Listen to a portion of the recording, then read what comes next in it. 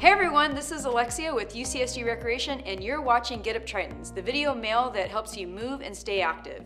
Today we're going to do side planks with rotation.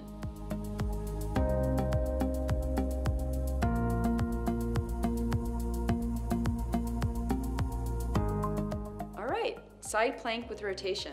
So I want everybody just going to take one of their arms and extend it out to the side. And I want you to open up your fingers and imagine that you're stretching your hand into an imaginary wall.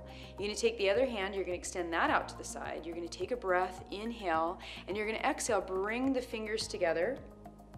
And then you're going to inhale and just open, real simple. You're going to take another big breath, and you're going to exhale, bring the fingers almost a touch, and then inhale, open.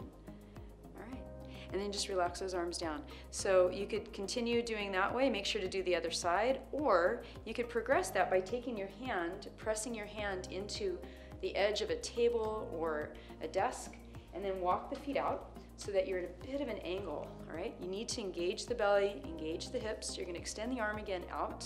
You're gonna take a breath, and you're gonna exhale, bring again those fingers into touch, and you're gonna inhale, open, and you're going to bring those fingers into touch. Inhale, open. Good. And then from here, you can hold just for a moment. Maybe think to engage in the waistline just a little bit. And relax. And that is your side plank with rotation.